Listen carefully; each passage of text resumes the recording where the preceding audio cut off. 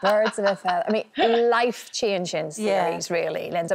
How did it all begin back in those early days? 1989 it started, so we did Shine on Harvey Moon together. I was doing Shine on Harvey Moon. Pauline came down for the weekend to me, and while we were in the bar, they said we should write something for Pauline to come into Shine on Harvey Moon. So they did, and there was a scene one day where we were running behind, and they said, could you two ad-lib for a little bit? So we ad-libbed, and the writers loved it. They said, oh...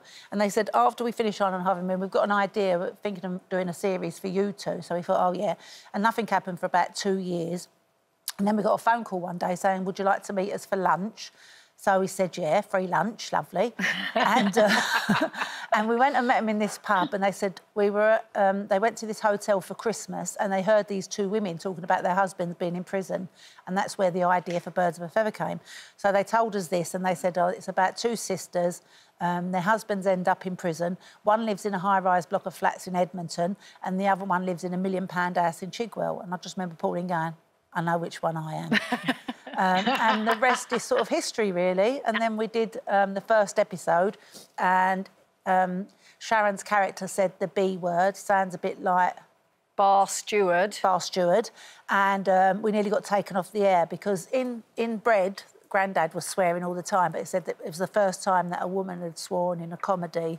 And so there was a lot of sort of stick and that, but all it did was make more people watch the show, really, so it did us a favour. Of course. I remember going to the producer's house and we sat and watched the show, and then afterwards she rang the BBC and they said there'd been 100 complaints about it, so we put on voices and rang up and said, we've just watched this first episode of this series, the women in it were brilliant.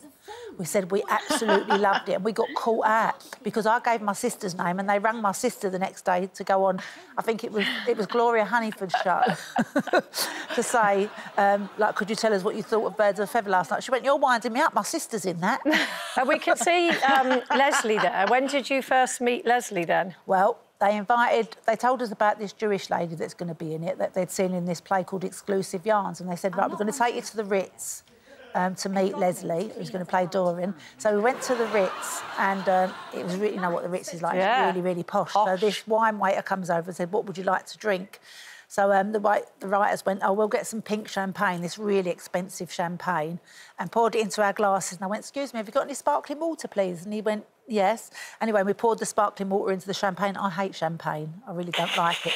And the wine waiter was like, what a waste of that expensive champagne. But I'll tell you what, you three were real trailblazers when it came to equal pay for women, weren't you? We were, yeah, because we found out how much they were getting on Only Fools and Horses, and we said, well, we're doing the same sort of job, we're women, so we want to be paid the same as them. Quite right. And we stood our ground and we got paid the same as them. Yay! Yeah. Which sounds so simple, but yeah, that you had to fight for. But rightly so. I mean, when you think of all the hugely successful, iconic shows that will go down in history, Birds of a Feather is up there with all of them. 27 million people used to watch a Christmas special. Yeah, all them years phenomenal. Ago. Yeah, I mean, everyone's lucky if they get 10 million nowadays because there's so many channels. When we did it, there was only them few channels. There was BBC One, BBC Two, ITV and Channel 4. I think that was about it, really.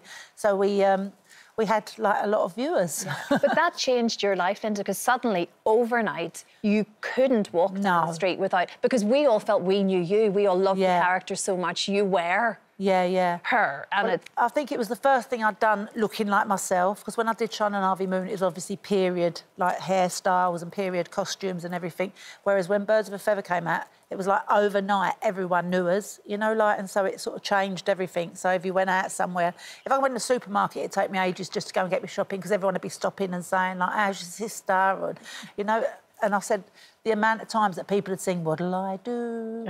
In the aisles or whatever, you'd hear someone singing it and that. So it was like overnight, then we got asked to do, like, adverts, and we got offered lots of money to do things, the surf advert in particular. So we did that for a few years.